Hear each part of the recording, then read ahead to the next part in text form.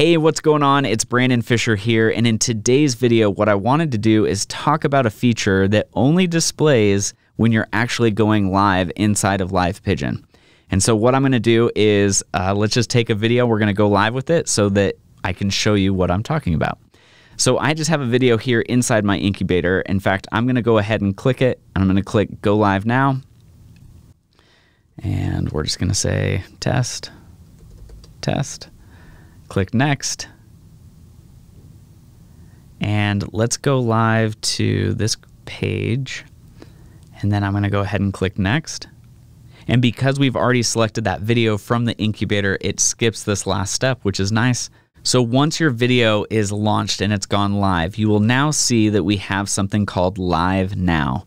Live Now is only a tab that will come up or pop up when you're actually going live. And so what I wanted to do is to show you around what the screen looks like, what you can do inside of the Live Now tab. And what's cool about this is, let's say you wanted to be able to send someone this video. So I can go ahead and click this button here, and that is a copy button. So I've copied it, and then I can go ahead and paste that into an email and let's say send that to someone. The button next to it is actually, it'll open a new tab and it'll actually show you the video on your page that it's actually live now. So now that we are live inside this Live Now tab, it's been activated because we went live. You can also see over here that we have a live chat window. Now this is where you can see live chat coming in. You can also respond to chat as it's coming in as well. And you can do everything inside the Live Now tab. You can also scroll down here and you can see in real time comments that are coming in, how many you've gotten over the duration of your video, how long it's been streaming for, how much time is remaining.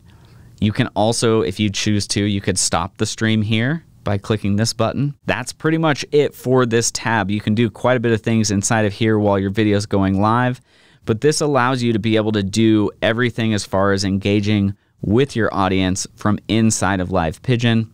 Again, if you chose to, you could go out to those actual pages by clicking the button. It'll take you here and you could do everything from this video here. So anyway, those are the options that you have inside of LIVEpigeon to interact with your audience. Wanted to make sure that you saw this and that you knew about it. And one last thing that I like to go over is if you do come across anything or if you need anything, we do have additional support articles. If you click this link here, if you want, you can reach out to us by email or by phone or by chat. So again, we are here, we're accessible. If you do come across anything, don't hesitate to reach out. And that's it for this video. And until next time.